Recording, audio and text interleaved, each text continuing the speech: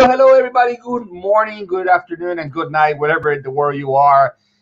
Today we're having Rob Waddell. I think I messed it up. No, you didn't. Didn't? Oh, all right. Today, Rob has an amazing 30-year experience in marketing. He has worked for many big corporations. He knows his stuff. And today we're going to be talking about Facebook ads and how to avoid costly mistakes. One of the main reasons why a lot of you have told me that are afraid to go into Facebook ads is that you keep hearing horror stories of somebody who goes, runs an ad, spends $3,000 and doesn't make a single sale. First of all, that person deserves to, be shot in the head. But, but it's one of the main fears. It's like going into the Facebook, making the mistakes to spend the money where you don't need to spend it. And that is what gives you the paralysis to start acting and start making some sales on your products. You know that in print on demand, without ads, it's impossible to really scale your business. So I got you guys an expert on how to avoid those mistakes. And without me going in circles, I'm going to introduce Rob. And Rob, please tell us a little bit about yourself. Yeah, great. Thanks for having me on. So, yeah, as you mentioned, year 38 I'm in now, since I tender age of 18, gone into marketing seriously. My background, as you mentioned, corporate. So I grew up promoting and creating consumer brands, predominantly in the food market. So big #1 brands, people may have heard of McCain Foods, 5 billion, 6 billion Canadian dollars worldwide, food products, and, spent 5 great years there. And, all the businesses I've worked in, it's about understanding right products, right price, right place, and that all comes up to what we talk about today as well. And the big thing is just understand your market, understand the product that you put in front of your market. So having put that all to one side, my last 12 years I've spent mainly consulting, but also coaching a lot of entrepreneurs and business owners to actually make their marketing more effective. A lot of people know a lot of stuff nowadays about marketing, and it's often very difficult to separate the rubbish from the good stuff. I keep it quite simple, always strategic. Hopefully I can share some insights today and just give you some key structure around how to think about running Facebook ads, but it also applies to other ad platforms as well. So although we've mentioned Facebook, it actually does apply to other formats, be it Google ads, be it YouTube ads, etc. Oh yeah. So that's what we hope to cover today. Yeah, I mean, marketing is marketing, right? And I remember when I have a marketing degree, in business, and when you go to college, they teach about marketing for big companies, and they and everything is costly, and everything is a process, and everything is about, they don't simplify it enough. So I had to relearn how to do micro marketing, how to take a very small business, brand it, and make it connect to a small group of people. I didn't, when I started doing this, I always wanted like the millions of people reach. It's like, no, you don't need a million people to buy your product because you're a micro company. You need, small numbers. 1,000 customers a month could be, a lot of money. So me having to change that mentality and refocusing my brand to try to establish connection with the small people, it was a difficult process, because everything to me was corporate. And I know a lot of people here are also in corporate and trying to adapt to start thinking about how to manage their own small business. Yeah. And you nailed that, Yeah, the one thing I would say, and this is kind of, although we don't have a big section to cover here, is people don't research enough. People talk about ready, fire, aim, and it's really, really good online. We can launch stuff quickly. But if you don't do the basic homework and don't understand whether actually your product is something that consumer is going to buy, going to want, then you're wasting your time scaling to ads. And I tell every single client, don't spend a dime on ads unless you know that you've got something that people want. It's as simple as that. So your micro business example is perfect. Corporate, yeah, we used to spend thousands, if not tens of thousands, doing research. We would get 8 people in a room and we would show them an idea, show them a product, show them the price, and see if they're interested in it. Then you'd do, bigger scale, testing of quantitative research. Would you buy it at this price? Would you buy it at that price?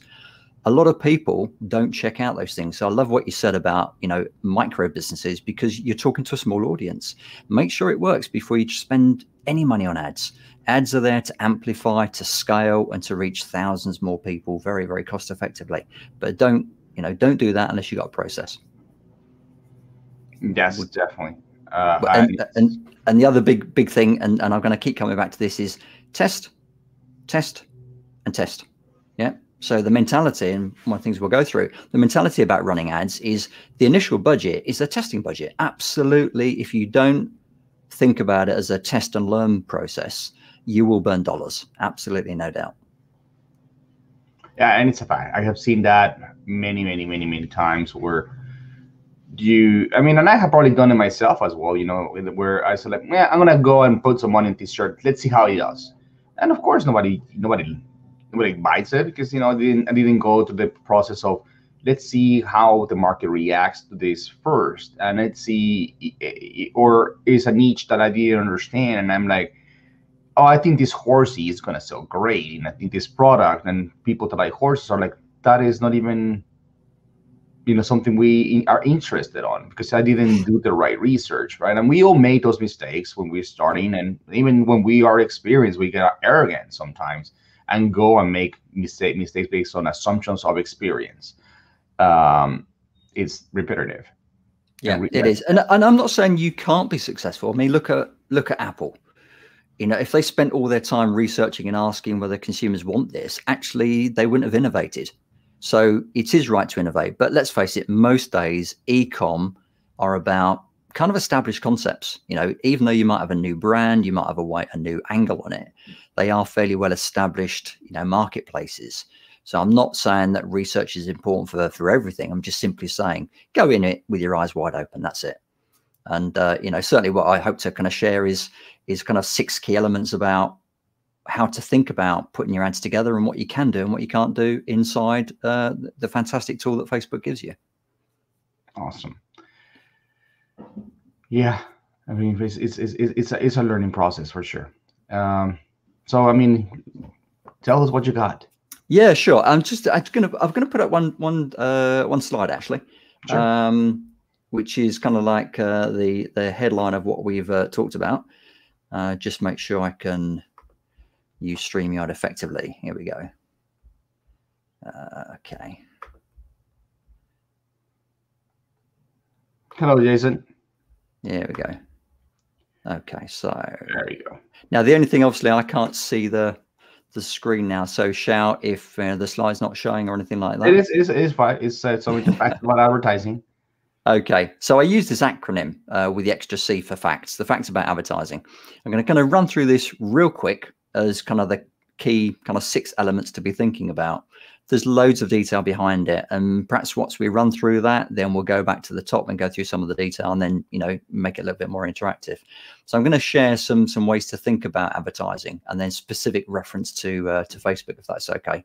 And we'll probably spend about 20 minutes going through this, but please stop me if I'm going too fast or I start using jargon, because having done this for long enough, I tend to slip into it sometimes. And we're going to go through 6 elements. The first one for F is think about the format and the placement. So assuming that you've got your product and you've got some photography shots of it and you know what you're going to be selling, then when constructing an ad, think about how it's going to be presented to the viewer. So is it on mobile? Because 90% now of all ads are looked at on mobile. We use it all the time. So think about vertical formats versus horizontal formats. Think about the placement. So within the Facebook advertising platform, when you actually choose where do I want my ad shown, if you think about it, the format of a vertical video is going to look very different to a little snippet ad that goes in the Messenger feed. Now, if you're on your mobile phone and you go through your Messenger chat, you will see ads. You see it's a tiny, tiny box.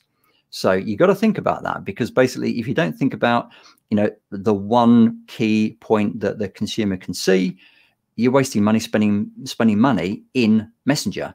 If you start having a long amount of copy or the picture isn't crystal clear, it's such a small space, you're going to make some errors there. So think about the format.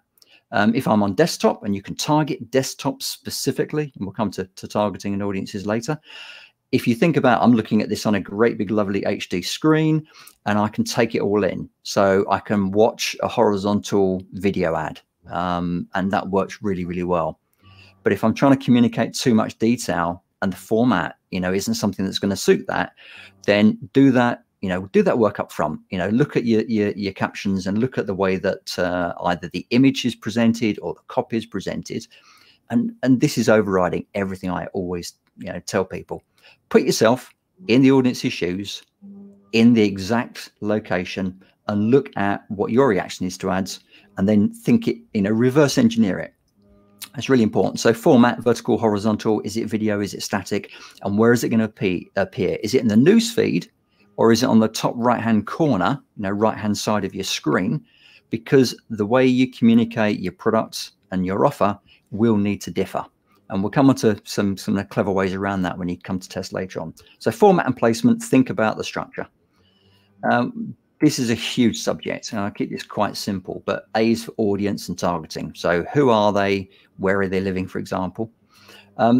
Thinking about the targeting in particular, nowadays when we build audiences linked into one of the other factors later on, which is cost, sometimes it's actually better to start with a very broad, big audience with maybe only 1 or 2 factors of targeting. So you might pick an interest. So top of my head, let's say you're selling some jewelry. Yeah, you might have a good idea about who your ideal audience is, but to keep your costs effective, your targeting could be very broad. You might just choose one interest within the Facebook ads platform that says jewelry is an interest, or you might just pick a brand. You might pick a jewelry brand or even a fashion brand like Chanel or something like that. So you can actually go quite broad, but then maybe put one layer on it, so don't have 15 different interests and behaviors all in your targeting, because if you've got some big categories in there, the money will get allocated based upon the size. So from my coaching experience, although it's different to e-commerce, let me give an example. In your targeting, if you chose Tony Robbins and then you chose 3 other names for your targeting, if Tony Robbins' audience size is 11 million and the others are 1 million or, 500,000 or 50,000, and you put your $10 or $20 into that targeting, Facebook will simply allocate that based upon the size of the audience. And relatively speaking, 90% of your money will go to the biggest pool. So think about your audience and the targeting. And if you're not sure, run your first test broader than you perhaps think, because your cost can be managed. But then think about layering, think about giving 1 or 2 only levels of interest targeting, and test it and set up then 3, 4, sometimes 5 different separate audiences. So we'll go through this in a moment if we need to, but campaign is your first level, then your ad set where the audiences are built, and then your ad itself. In the middle section, when you build your ad set and you choose the audience, I often recommend first phase is to build 1 campaign with perhaps, well, definitely more than 2 to 5 different audiences. And you can discreetly make those different to each other, and then the ad itself. So, putting $10, behind 1 ad set, and you then say, let's run 3, $30 means you're going to test it in 3 different audiences, and it will very quickly give you some indications about what's working well. So, put some thinking into who you're targeting, and don't overload the targeting too quickly until you've got some winners. If nobody takes anything out of this entire conversation we have here, when putting an ad together, I kind of don't care about the audience and the targeting, but I do absolutely care about, does the ad itself work? And I'll give you an example. In the UK, if you run an ad in a mid-break TV show, soap opera, which is, always traditionally had the biggest audience, you're paying for a big audience, and you're paying a lot of money for that 1 TV spot. The Super Bowl, exactly the same. Why do people pay so many millions and millions of dollars for a 30-second or 10-second ad in the Super Bowl? It's because you'll get to a massive audience, and it's not for everyone. But if the ad itself is eye-catching, mesmerizing, and really, really emotionally engaging, then it kind of doesn't matter what the targeting is, as long as those that it's relevant to love the ad. So I would say, think about the creative, think about it hard, think about it a lot, and think about it from an audience's point of view. Because if I could only have one thing and one thing only, it would be a winning creative. The other stuff you can improve, you can learn as you go. But the creative, if you've got a crappy headline, if you've got a crappy image, if you've got a crappy message, it will fail. No matter how good you're targeting, no matter how low your costs are, your creative is singularly the number one, consideration in all of this. Put yourself in the audience's shoes. Which ads do you enjoy watching, relative to your marketplace? So I can't stress enough how important it is. And there's three elements to the creative, as anyone knows. The headline, what is the kind of the 3 lines of copy? What is the image? How impactful is that image? And then thirdly is the call to action. Is it clear? Is it concise? And is it motivating? Touched upon it several times. Costs. People think advertising is expensive. Facebook is still, in my understanding, one of the cheapest places to run ads to. I mean, I used to spend millions running TV ads because it's such a big audience. Facebook, you can spend $5, $10 a day. You can even run video views at $1 per day to do your early stage testing, depending on what kind of ad you've got running. The costs are made up of what you set the objective to be. So if you choose to have a conversion objective where you want someone to do something to click the buy button to actually go to the store to purchase, or you want them to actually just opt into the the kind of the catalog or the learn more or something as a lower level, Facebook will deliver what you ask it to. So if you ask for a conversion, it is simply the most expensive way to do that. So the way to mitigate that, as I said earlier, think about broader audiences, because your cost per thousand reach, what's called the CPM, cost per thousand, is based upon the size of the audience and how competitive is it to bid in there. Because one thing that people forget is that when you put your $1 or your $10 or your $1,000 into an ad, you are simply bidding for advertising space. And people kind of forget this. Facebook have got thousands, millions of slots, but it's a bidding market. You don't see it because it's all, generally we tick the automated bidding section unless you really know what you're doing. So assume that you've hit the automated bidding button. If your ad creative is something which is highly engaging, it's a quality ad in the eyes of Facebook's algorithm, your costs will come down. If you go to a broader, bigger audience, your cost to reach those people is lower. It doesn't mean to say that you shouldn't accurately target if you know a precise audience, but it's kind of like the more tighter your targeting and the smaller the audience size will drive your costs up. If you drive a conversion ad to purchase, that can be it can be 10 or 20 times more expensive than running a different type of objective. So in the early stages, think about a test budget. What are you trying to achieve? Are you trying to test the creative? Are you trying to test the offer? In which case, you may say, I'm not banking on getting a purchase here. I need to learn whether my targeting is correct. I need to learn if my creative is working. So you might just say, do you know what? I'm going to set the objective to keep my costs low as to an objective which we might call landing page views, just as an example, which is going to drive the traffic to the landing page, the site, but it's not going to guarantee a conversion. What you're doing is testing the front end. So, there's several different ways to keep your costs relatively low. Then if you run that across 3 or 4 different executions, 3 or 4 different ad sets, you will quite quickly see the cost comparisons. So you might run a medium-sized audience against a big one, look at your cost per impression, your cost per reach, and then just determine where your budget's going to be best allocated. And then ultimately, the big thing here for e-com products is going to be, what is your return on investment? And, I'm sure you're going to have something to say about this in a moment, but if you're selling a product at $3.99, $4.97, a very low ticket, you're going to struggle to make a profit to pay for the ads. So ideally in e-commerce, you might want to be targeting, a sales purchase value between, let's say, $60 and $100, because it might cost you $10 for that customer. Now you're going to get that return if they buy more than once. You're going to get that return over time. You can retarget them later on. You can get them to the email list.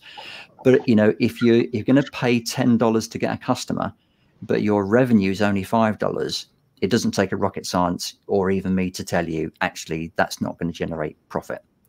So just be aware about your profitability level. If it's going to cost you $2 to acquire a customer, then you might break even, but you're going to get it at the back end or the upsell or however else you've structured stuff.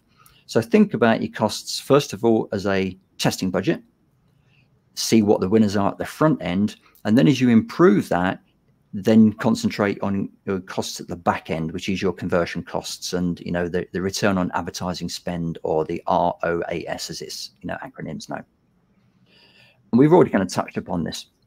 But what I would suggest for an initial budget is think about maybe $10 or $20 per ad set.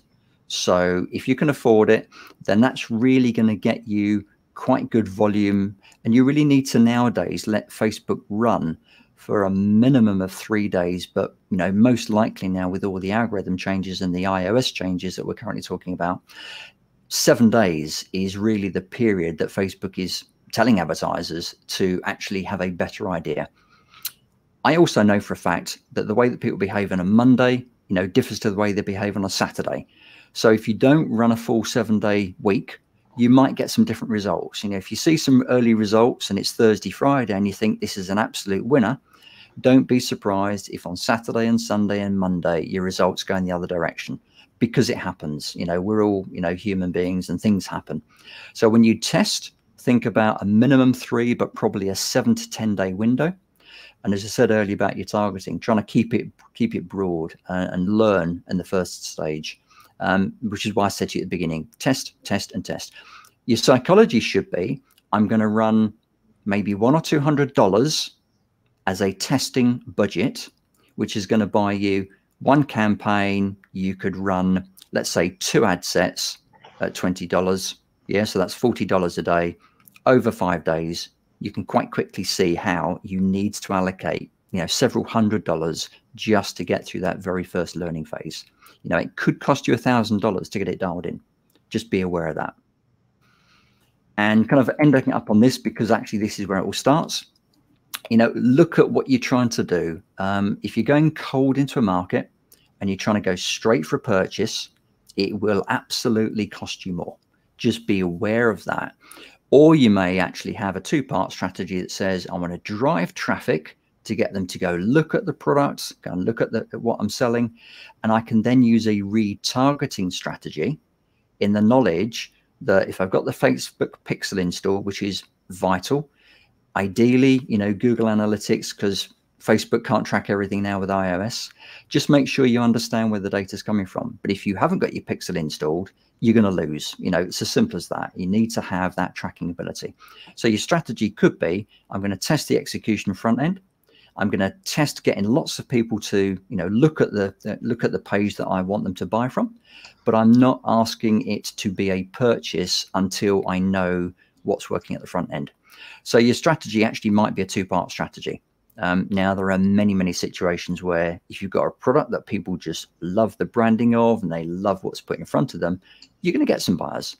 But if you've never done this before, or you're still learning, what product you're going to be selling at what price, just be clear about what your expectations are in terms of a overall strategy.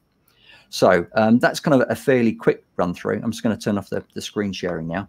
And provided I've hit the right button, I can come out of there. Yeah, you're fine. Cool. I just was myself in mute because my neighbor decided to do the lawn today. They can come and of cut all mine. the days, they decided to do it today. Okay, sorry. So there's a huge amount of detail there, but really what I'm saying is right product, right price at the right place. Put yourself in the viewer's shoes. Put yourself in the audience's shoes. But really, really look at your creative and look at how you're targeting people. They're kind of the big watchwords. So we can talk about those, and then I can actually give you some clues as to about some little tweaks and some twists and ways to actually make your money go further. Yes, I mean that was a very interesting, process on everything.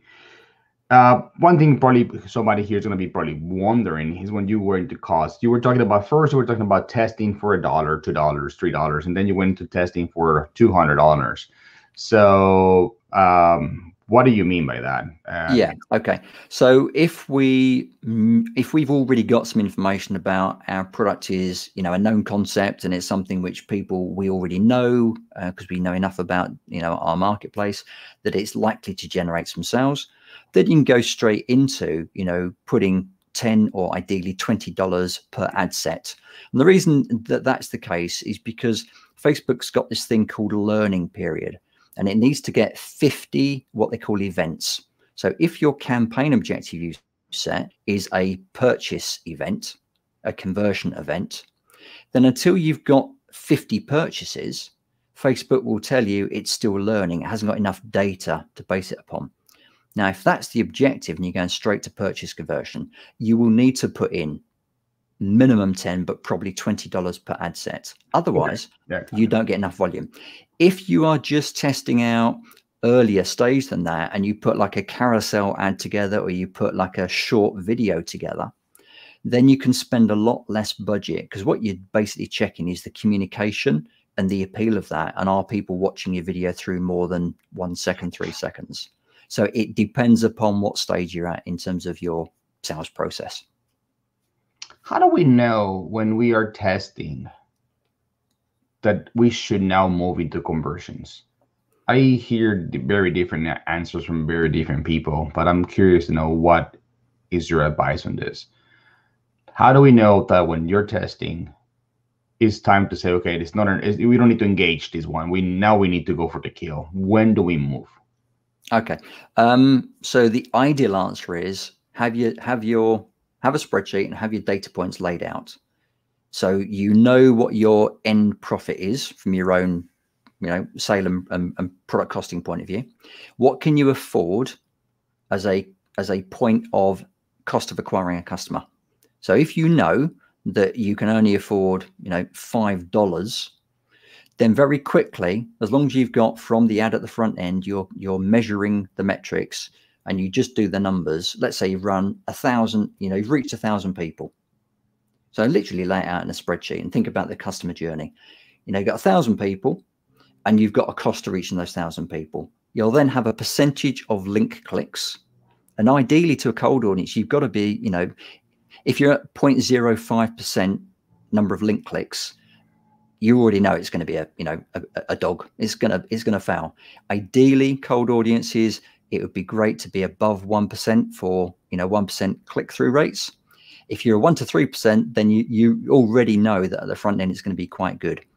There's no definitive answer to the percentage of link clicks because it depends on the profitability. So the first thing is have it laid out. From your link click, you've then got a number that's going to go to the number of people that went to the landing page views and the number of people that went onto purchase. And obviously there's other steps in between, like add to cart.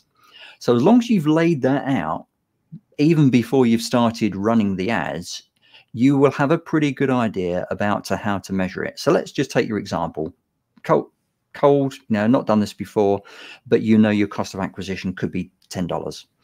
So, reach 1,000 people, get 1% click through, and then of those, you can see what we call the decay rate, how many people fall off at each stage. That will very quickly tell you, have I got enough people that are liking the ad to click through? So the front end is working okay, the ad itself is working okay, but when they get to the landing page, they don't actually buy. So is there something about the way it's presented at the checkout that's not working? And, often we find the ad's okay, but the landing page has got nothing to do, or what they get presented with actually is at dissonance or just looks very different to what they expected. So very quickly, you can actually make the decisions by using the data. That's the real answer, but you've got to have, you've got to know your numbers and you've got to know those metrics. Coming back from there, then what you can do is, if you don't go straight to purchase conversion and you use, for example, the landing page objective, then you're measuring traffic. And you can actually quite quickly get 50, landing page views. Again, if you use the front end, even though they don't necessarily go on to buy, because you've told Facebook, I want a landing page view, effectively what you're doing is checking the 3 phases. Is the front end ad working? is the landing page and, the first part of add to cart working? And then thirdly, are they actually going through the entire process of adding the card details and purchasing? So, at the front end, you really need probably 1,000, 2,000 views of your ad to have any sense of data, which might cost you might get it for $20 if it's cheap, but actually it might cost you $100. Unless you get through 1,000, 2,000 impressions, that in the sea of the size of the audience of 2 million, 20 million, 200 million, it's minuscule. And my analogy here is it's like fly fishing in the Atlantic Ocean. Where your fly ends up is a tiny, tiny part of that entire ocean. If you pick your flying it up and go and cast it somewhere else, you might get a completely different result. So often advertisers that know what they're doing will actually what we call duplicate the ad set. So if you really, you want the answer in the testing part, it's know your numbers. And in the front end, if you're not getting, more than 0.5 percentage, point link clicks, and you're not getting to more than 1,000 or 2,000 views, you probably need to look at the creative again and look at the, quality of the ad. And there's a whole set of other metrics, but that's the real answer to the question. Know at what point it's an affordable ad to carry on working, which is why we run 2 or 3 different comparisons, because then you can just go, this one is head and shoulders above these 2, therefore I'll just pause these 2 and let this run by reallocating the budget for another 5 days just to check that it is working. Does that answer your question on that? Yes, it did.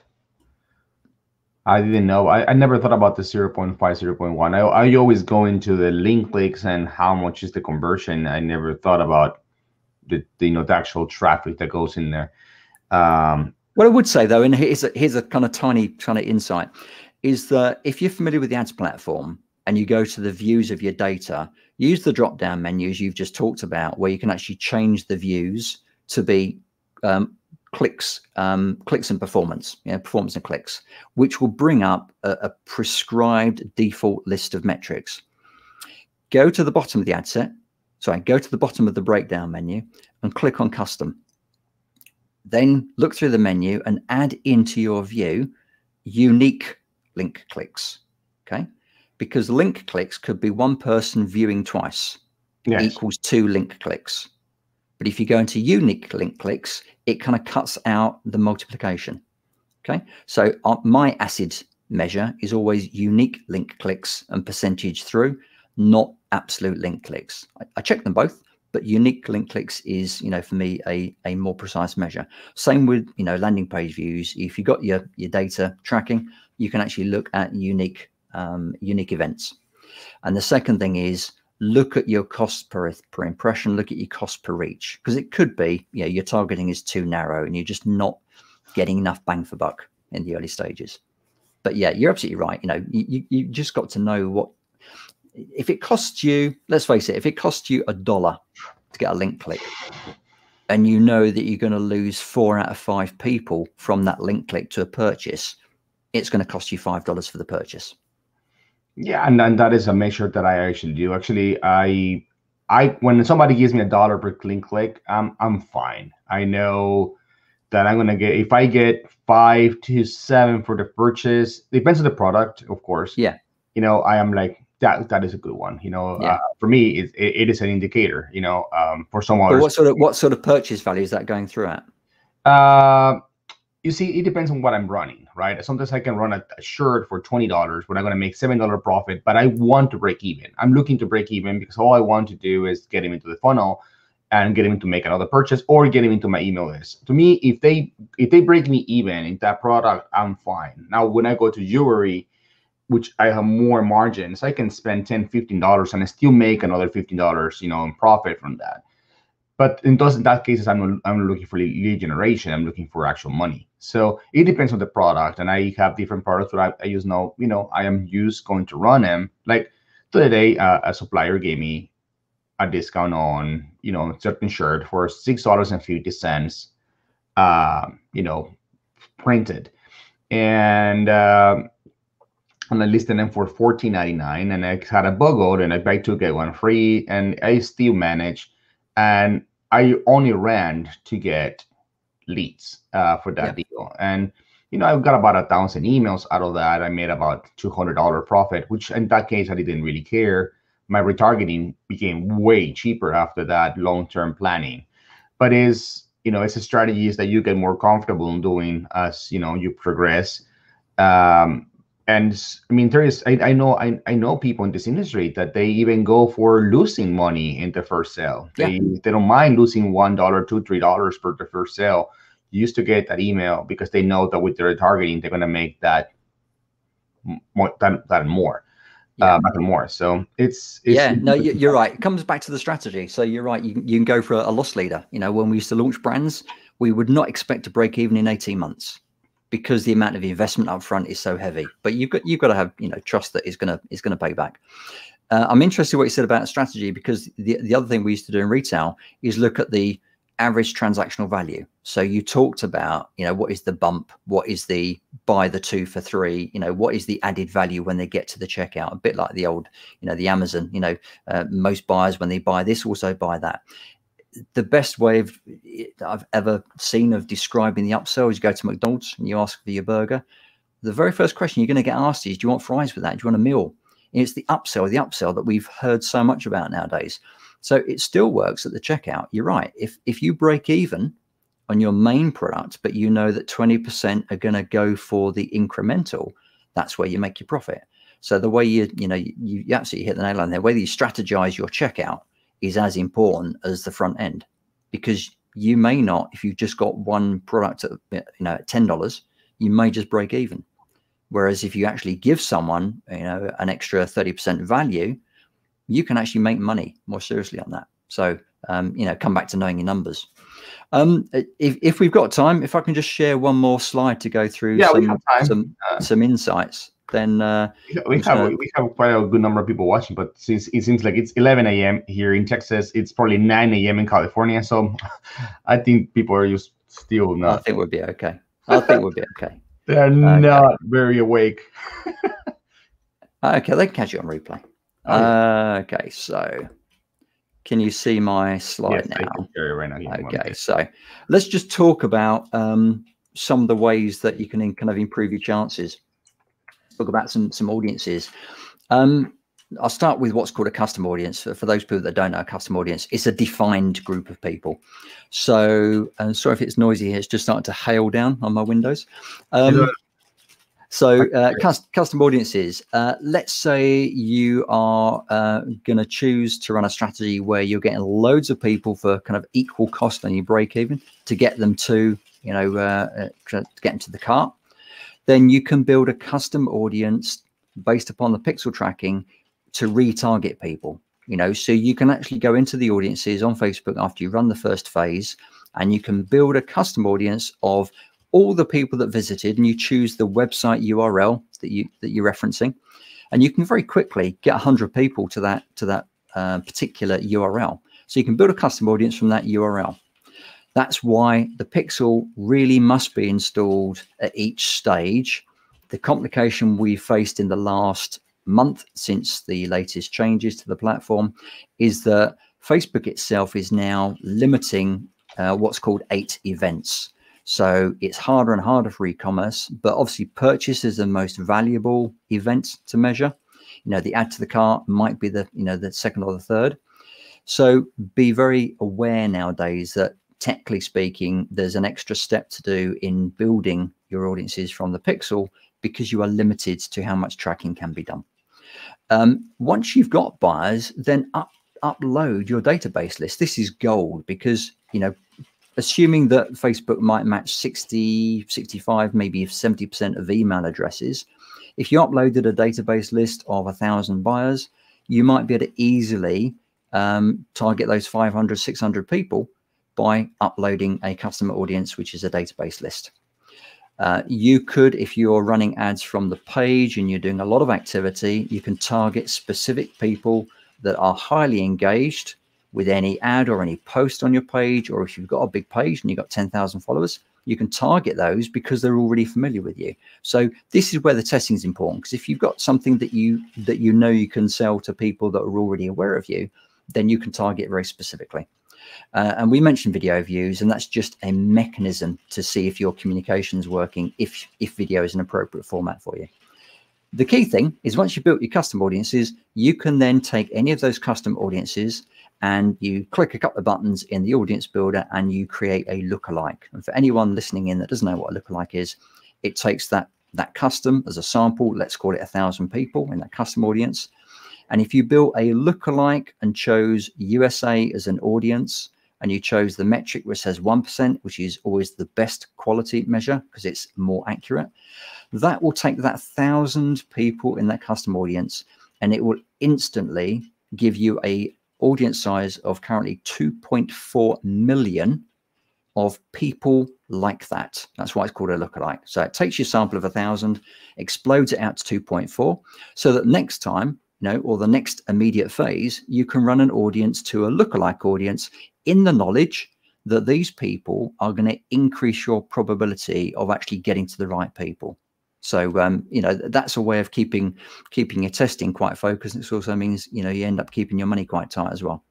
So there's a couple of examples there. I'm going to stop screen sharing before we go mad looking at each other. So is there anything in that you kind of want to pick up on or from your experience, what you've done with your audiences? I'm sorry, I got distracted. What? I said, is there anything that you want to add to that in terms of what you've learned from your audiences? I clicked the wrong button. What have you found most successful? Yes. Actually, I was teaching yesterday, actually, a class on lead generation, and actually, I was telling exactly the same thing you were saying, right? That getting an email can help you go take all that information and put them into Facebook and ask for Facebook to create a lookalike audience so that it could be a lot easier to retarget customers that are in the same niche and the same interests, and it will lower your cost. Which is something that we usually do, right? Like if we want to video on Facebook is also another great deal, right? It's like anybody who watches a video on my Facebook page, we can tell Facebook, hey, anybody who watched 10 seconds of this video, put an ad in front of them, and anybody who looks like that same audience, also put an ad in front of them. So it's a great way to use the data that you have already accumulated to stop the guessing of who is out there, looking to buy. Video is still the most cost-effective way to do several things. As you quite rightly said, you can run a 30-second video, and you can actually go back and create an audience based upon those that have watched all of it, half of it, 25% of it. It also helps you understand whether your communication is working well, because if you don't have that hook up front in the creative to keep their attention, you'll see your video views are just falling off of a cliff really, really quickly.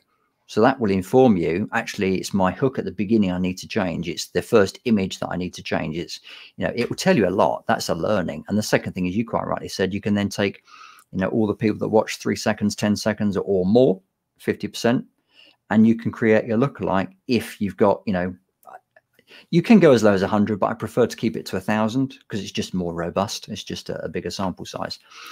So don't be afraid to experiment is key. If we want to 1,000 what? Like 1,000 views. Oh, okay. It's a bit like doing research. If you ask 10 people, in a survey, you can't rely upon it. You ask 100 people, it's a bit better. You ask 1,000 people, it's more reliable. Yeah, like video views. Yeah.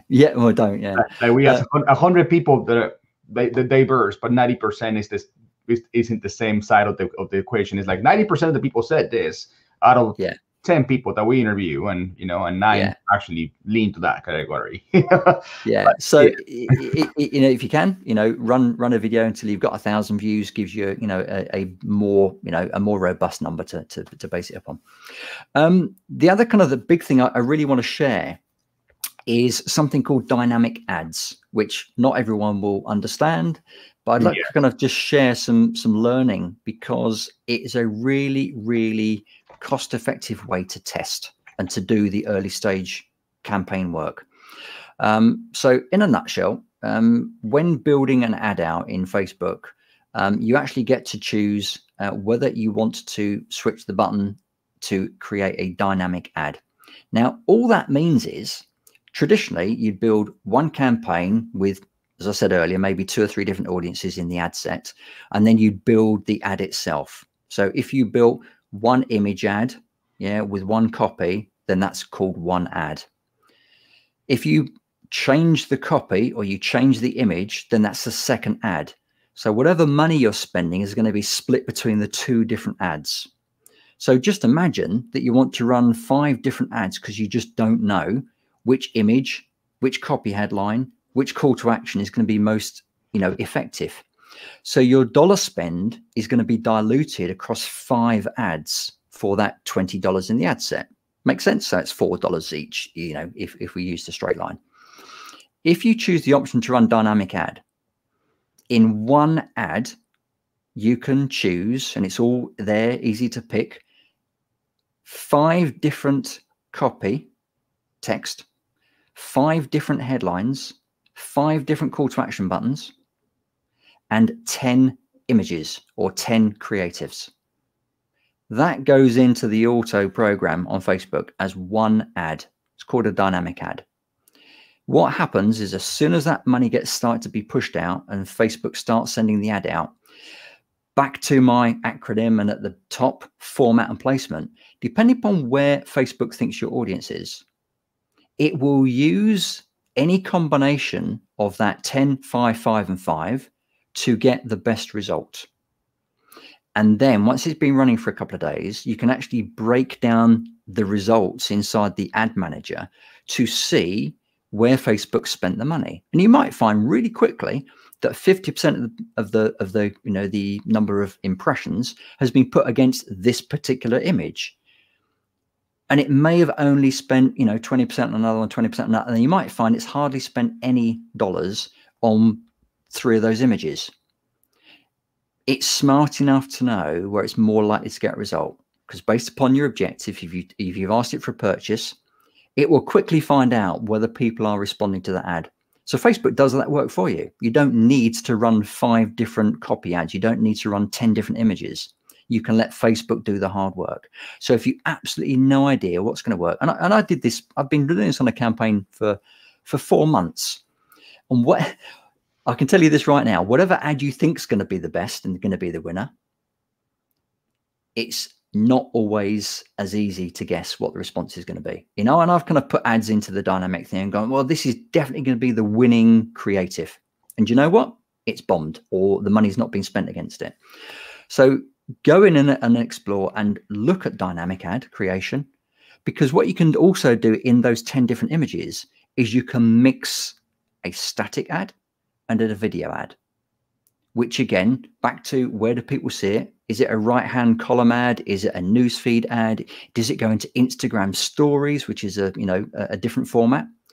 It will mix all those combinations up and distribute to get the best result. So if you really want to get, really good bang for buck by testing, then look at choosing dynamic ads as a way of very early, analysis, very early understanding about what might work better than something else. Takes a bit of time to kind of get your head around it, but it's actually quite easy to implement. And, rather than actually worrying about running 5 or 10 different ads in detail, it just means that, it's going to do a lot of the legwork for you. Interesting. I mean, I have heard of them. I never tried them. You actually explain them quite easily now. I have been told to do them. It's one of those ads that I have always say I need to learn how to do them better, and I will try them, but I never get around because what I'm doing is working. That you're like, but when you put it that way, I didn't think it would go into that smart of an analysis. For Facebook to be that smart and to be looking for combinations. The way it was explained to me was way more complex than that. And I was like, yeah, it is. It's buried in the algorithm. So all I can say is, have something that's working, or something that you think is going to work, and then just duplicate it. And in the duplicated thing, change it and test that one. So they run side by side and test dynamic creative versus traditional. Yeah, because I can't tell you it's going to work better. The one I do is what I have the ad set, and then I have the four or five different versions of it. That's what I do, you know, the 4 to 5 different versions. And then I let my Facebook do, you know, distribute the money, you know, in those 5 different sets. And that worked great for me. I didn't know dynamic was actually that done for you. If I had known that it was that simple, I would have, because it's complicated to make 5 different acts, and you know, and which for the best. But if they're gonna give you now 5, 5, 10, and they're gonna be for you the combination, it's like having 40 or more ads. You absolutely do not have to, because you don't have to think about 20 different combinations. Yes. You literally pick your images or your little video snippets, and then you pick your headlines. I mean, let's face it, for ecom, you don't need 5 different buttons, you know, because it's going to be a purchase button, you know, that's fine. So you don't have to, you know, worry too much. So again, it's just a way to test quite easily without doing a lot of the legwork yourself. I'm not saying it's always going to work. If you've got a winner, don't change it. You know, I'm not telling you to change it. I'm just saying, try it, just test it. It might give you a different result. And, you know, back to the duplication. Sometimes ad campaigns wear out. You have to, you know, refresh the creative. So it might be that your product's a winner, but if you've been running it for 6 months and you suddenly see that, you know, your results are starting to fall off, you might just need to refresh the creative. So that's the other key thing as well. You know, don't be afraid to keep refreshing it. And I always, you know, tend to duplicate, because you don't lose what you've got then. You know, you actually can keep that momentum going. So, you know, there's some kind of, you know, key things. A couple of tiny little insights nowadays. The attribution, the time window that Facebook is using. It used to be that we could quite, you know, tightly target and get results within a day. That's why I'm saying now you need to think about it as a, you know, as a 7 to 14-day period. You won't get clarity after 24 hours. You know, you need to let it run for several days. And that's why, you know, the kind of the very rough guidelines about 1,000, 2,000 impressions. If you run it for 200 impressions and you're not getting a result, it's probably far too early to kill it. I'm not saying that it won't, you know, it won't be a dog, but, you know, just hold your breath. And sometimes it's the hardest thing for us as people that run ads is not to look at it for 8 hours. You know, it's so difficult. I've got to go and check it. I've got to go and check it. Every time you tweak it, it gets put back into ad approval. So don't tweak something, duplicate it. If you've made a mistake, but it's only a tiny thing, but it's really driving you crazy, you know, duplicate it and change the one that you're duplicating, and then let that go through ad approval. Otherwise, everything gets put to the back of the queue. So, you know, you could be in delay for 24 hours. It's typically, you know, 12 forever. I set up an ad the other day saying that in 24 hours we go live, and they did it like 2 hours before the event, and I'm like, that ad is now outdated. It's like, and now it's running. It's like they're thinking, so you have to start being more proactive and probably create the ads a little ahead of time and put a start date when they need to start running or something, because lately they have been really, really slow. A lot of, what you said is really, really important, because a lot of people kind of ask me, will it start running as soon as it's been approved? And the short answer is do what you said, which is put the start date 3 days in advance. And it's always good to put the ad together and put it up for approval before it starts to run, because it might get rejected. You know, ad policies are really, really difficult to navigate. There's such a lot of gray areas. So put it up ahead of time if you can, if you're ready, and get it through the approval process, because then you can always pull forward the start date if you're ready to go. But a lot of people expect results within 24 hours and then get frustrated because it's still sat in ad approval. 2 years ago, you could go live in minutes. It's like ad, boom, it's already showing. And lately, you know, all these new regulations they have, all these checking to see you're in compliance with the selling, and you know the image is not going to be political, blah blah blah blah blah blah blah. It takes forever to get approved. I don't know if that's only happening to me because it's you know, or everybody else, but lately I haven't been approved for nothing in less than 10 hours. It's exceptional now. Yeah, it is exceptional nowadays to get approval quicker than that. Unless you're a very well established, high quality provider. And, you know, there are a lot of hidden metrics inside the ads manager, which is your quality measure. So if you have a winning ad and you use the same ad, you can copy the ad ID. Let's say you've got a winning creative ad, you know, and you can take that ad ID and you can then take that into a new campaign to a different audience, for example. It will bring along with it what's called the social proof. So if you've got an ad that's been performing well and you've got, you know, 50 likes on it or some form of, you know, engagement that's positive, it means that the ad quality is being tracked more effectively. Facebook will reward you by your ad costs being lower to reach people if it's in the higher level of what they perceive is a quality ad, which is why so many crappy ads get not only rejected, but it costs more money and they get hardly any reach. People sometimes say, well, why aren't Facebook spending my dollars?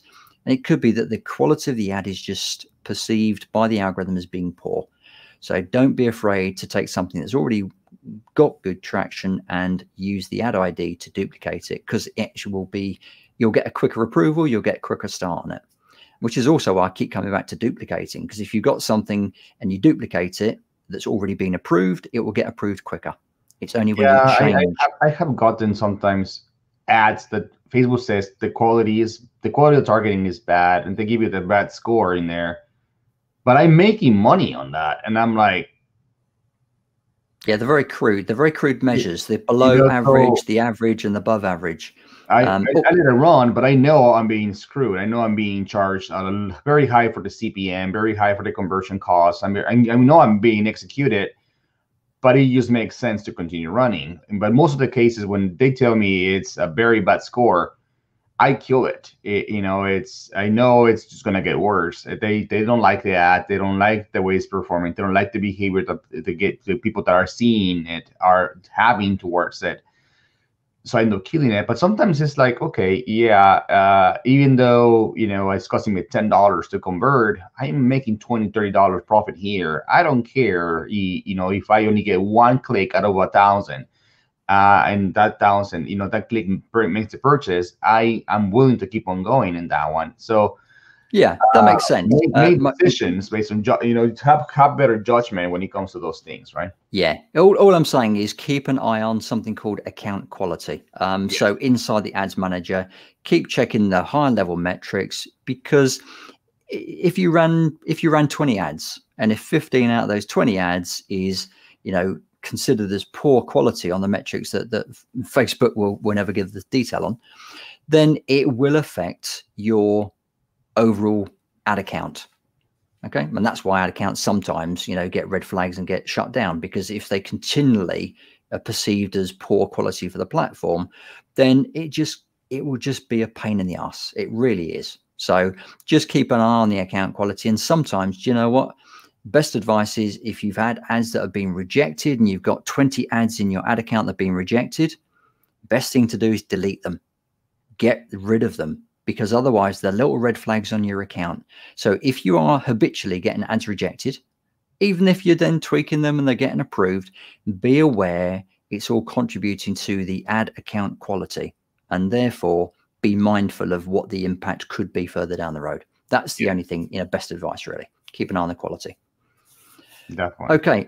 So, that's kind of a quick run through. As I say, there's loads of different elements to that. My key overall watchword is think about it as a test phase, think about a test allocation, and be smart with the way that you can try things out. And, the broader you start, then you could argue it's going to take longer to get a result. But know your metrics. Know your metrics. There's other things around that. If you're really, really new to this, then, ask people for recommendations. If you ever want to hire an agency, if you decided that actually it's within your affordability and your budget, then don't just go with anyone that offers services that are free of charge, because they're likely to have no evidence. They're likely to look for a case study. Very few times have I ever seen anyone offer free ad service unless it's linked to percentage of sales, which some people use, and that's absolutely fine. But only use trusted partners that have been recommended by other users, or someone that you've got some personal, understanding about their credentials. It's a minefield out there, and I'm not dissing anybody. You know, I've been doing advertising for total like 30 years, but I've personally been running Facebook ads for, you know, several years now. And I had to go through a massive learning curve, and I'd be lying to you if I said I knew everything about it before I started. So just be aware, if you choose to use an ad partner, it sometimes is worth paying extra for people that really do live and breathe this. And my advice to kind of your listeners in particular is e-commerce is a specialism. I don't care what people say. Selling products through Facebook and Google ads and YouTube even, which are selling products through e-com, you've got to know how those ads, which formats, which kind of ways to run the placements is better than other people that might only have experience running ads for sending people to a webinar for a coach. So please, please, please do your homework again. You know, ask people for recommendations in groups. That's generally the best way to do that. I mean, I'm always referring people to specialists, because I'll put my hand up to say, do you know what? I don't normally run for that category. Therefore, I don't think I would add enough value, but let me introduce you to a business or an agency or an individual that absolutely can kill this, you know, and you know, go with experience. Awesome. So, Rob, I want to thank you so much for your valuable content. Guys, ladies, you want to follow Rob, that is his Facebook profile. It's also in the description of every single one of the live videos that we have. We were casting in 7 groups and YouTube. So the link is in there. You go to his profile, he will have a link where you can find any information about how he can help you and learn more about what he does. Rob, this has been extremely informative. I mean, I learned quite a lot just by listening to you. Do you have any last thing you want to say before we wrap up?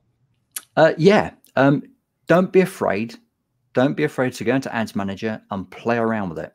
Honestly, don't set the campaign to run live.